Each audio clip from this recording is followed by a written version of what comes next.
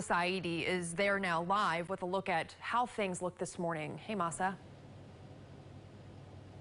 Good morning to you, Melissa. Now people are growing increasingly desperate. I'm about 8 miles from the barrier islands, and as you know, the hurricane washed away bridges, so people have been trapped since Wednesday without running water, without power. Crews are trying to rescue them. They have rescued hundreds of people, but when you're trapped on that island without information, water, or power, it's just not fast enough. So we know that's happening about 8 miles away. Back here on the mainland, this is what we're seeing really in all communities, whether they were hit really hard or less hard. People are throwing out their stuff because everyone experienced some level of flooding. You can see here's a fridge that's been tossed out by the people who live here, a television.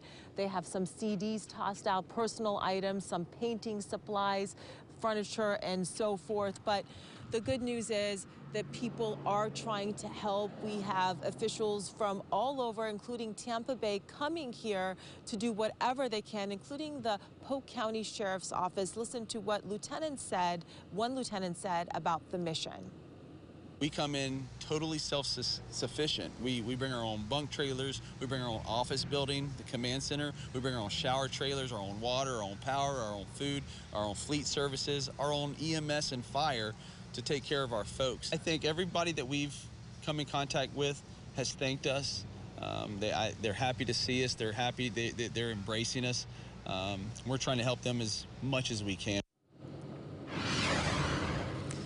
And back out here alive, the folks who live here put out the American flag, showing the pride in their country and also their state. And if you take a look, now they are being forced to wash their clothes by hand and hang it out to dry. So that's the conditions that people are dealing with. And of course, Melissa, we know that federal assistance is available. FEMA will help you, give you thousands of dollars to make repairs to your home, but it's not going to make people whole here. And it's certainly, the help is not going to come incredibly fast. And we also want to mention that we have seen crews working around the clock to try to restore the power. But Melissa, you know this, having covered hurricanes in your career, the power grid is incredibly complicated. Everywhere you look, there has been downed power lines. So we're not sure exactly the extent of the damage to the infrastructure, and people just don't know when the power is going to be back, Melissa. It's rough. Yeah, Mahsa, and speaking of that, you know, their homes are damaged, power's out. What are you seeing in the different neighborhoods? Are you seeing a lot of residents still there trying to clean up, or are you seeing people that, is it empty? It's the worse off a neighborhood is, it's starting to be empty because by now, 4 days after the storm, people have come back. They've walked into their house. They've realized that everything's gone, so they are not here. But in other parts of Southwest Florida, we are seeing people. Down in Naples, where we're staying, there's people everywhere. The area wasn't hit, the part that we are in, as bad as here, Melissa. And traveling around to the different neighborhoods, what's it like trying to navigate, trying to get through these roads?